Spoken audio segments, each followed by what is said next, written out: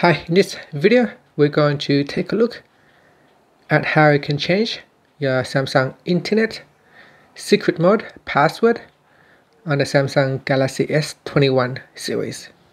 First, tap on the home key to go back to your home screen, and then tap on the Samsung Internet app. Next, tap on the menu key at the bottom. From the pop-up, tap on Settings. In Settings, you want to go down and tap on Personal Data. Then tap on Secret Mode Settings. Next, tap on Change Password. In here, put in your current password, and then tap on OK. Next, you will need to put in a new password. So it needs to be a combination of characters and letters. So I'm going to do this.